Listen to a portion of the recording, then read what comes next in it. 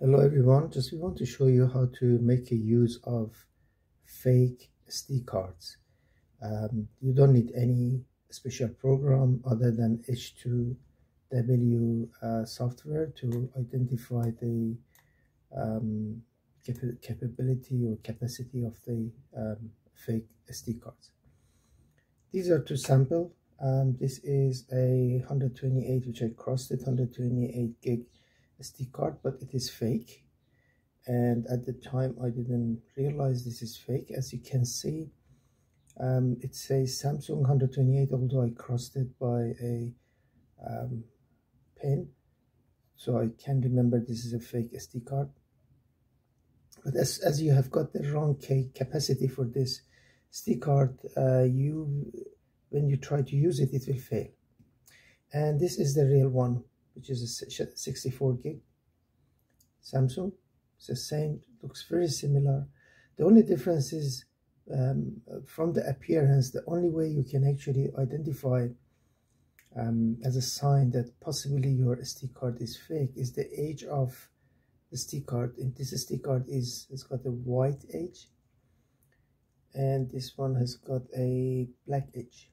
It seems, I hear, that it's difficult for the fake SD card makers to make the edge white as real one. So if you see a SD card, Samsung or any authentic SD card with the black edge, you have to be very careful and try to test it before you accept the purchase, especially from AliExpress or eBay or whichever online is. You can refund your money if you get a fake and you've got the evidence of showing it as a fake SD card.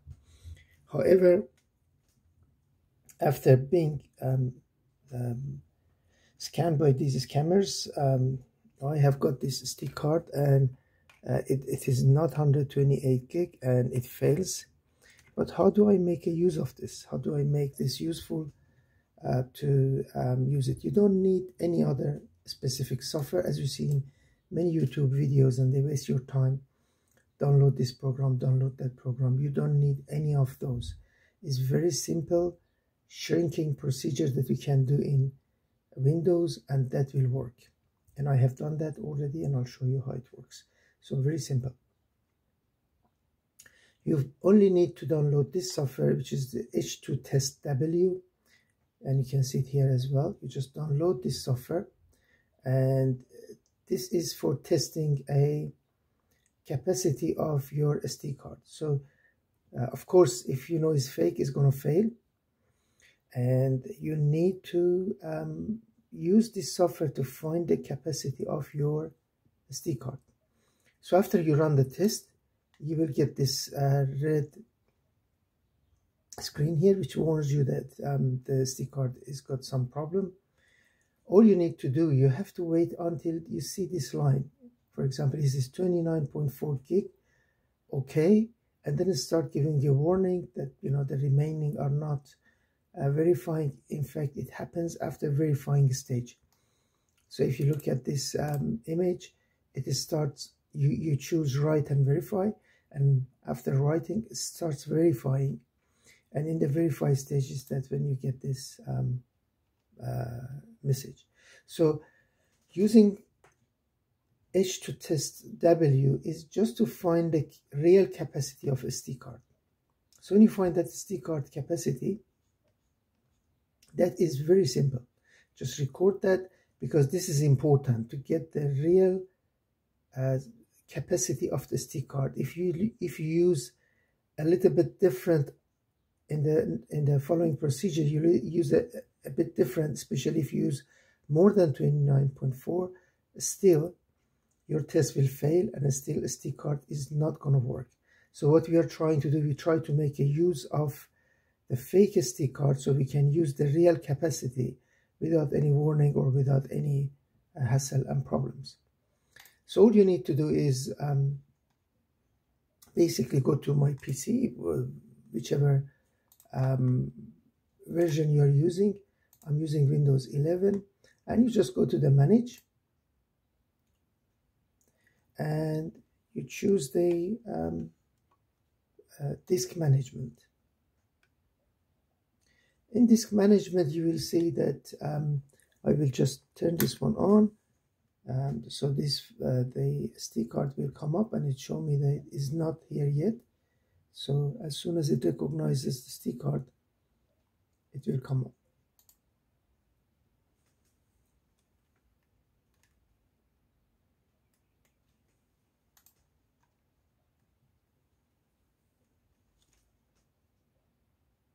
Yeah, so my antivirus, it recognized it, it came up. I named it as Samsung Fake 30 gig because I identified this is the 29.4 gig as I showed you here. It is 29.4 gig. The capacity of this fake 125 gig, 120 gig SD card, and it's got the Samsung trademarks on it. So we go to the manage, and we choose the disk management. And as you can see, this is where you see the SD card. I have done this already, but all you need to do here, if you don't know how to do it, you can send me a text and I will fill up a video for you. But all you need to do is just to understand, you actually, it is 100, it shows 125 gig altogether.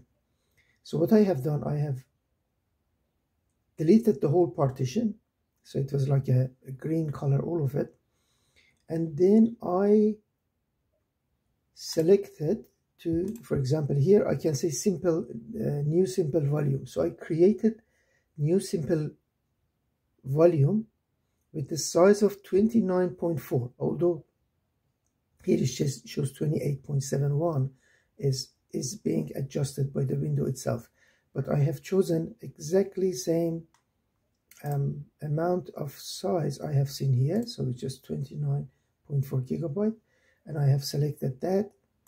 And it came up to the point, and I formatted. And it identified 28.71 gig, FAT32.